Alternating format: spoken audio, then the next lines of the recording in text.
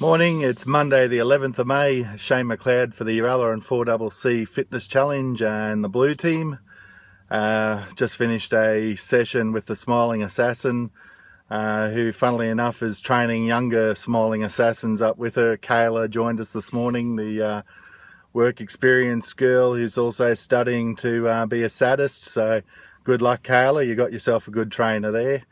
I don't know, they reckon exercise can add years to your life. I reckon after that PT session there might be something in it. I feel like I'm 82 at the moment, but gearing up for a big week. Had a pretty successful week last week, even injured, so back's feeling a little better.